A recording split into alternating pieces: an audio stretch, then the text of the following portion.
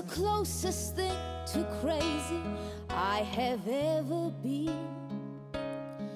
Feeling 22, acting 17. This is the nearest thing to crazy I have ever known.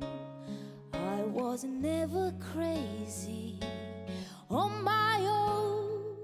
I think all the different countries in Europe definitely give, you know, their tradition and their history and their culture definitely gives the music something extra, you know, something different, and it, you know, it kind of flavors the music. Having come from Georgia in Eastern Europe, and then moved to Belfast, which is the western part of Europe, and then having grown up in England, I had lots of influences from the Georgian folk music, which are very sort of complicated harmonies, very polyphonic harmonies, to then Irish music, learning the tin whistle and a bit of Irish dancing, and then to England, which was things like the Beatles, and you know, that was the tradition in England.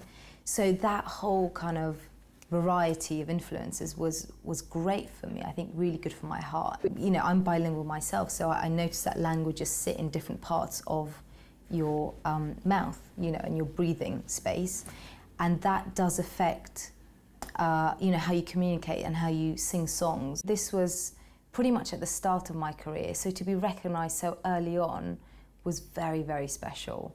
You know, and now I've been in this for 10 years almost, and I feel very proud of you know, being here and still making music and still doing concerts.